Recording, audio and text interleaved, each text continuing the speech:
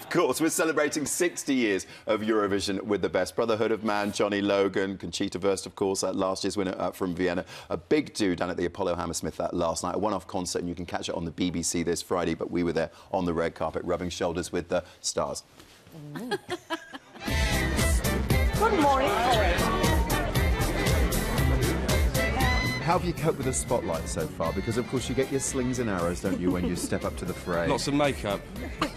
You've noticed. Yeah, not just you. Just have your battle armour on. Your kisses for me, sing for your kisses. It's not as easy as it looks.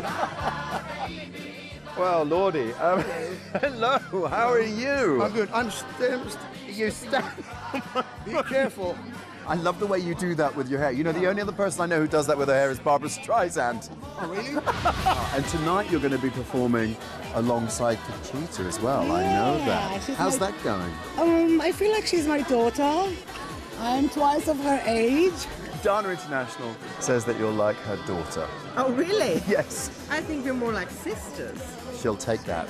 Yeah. Yeah.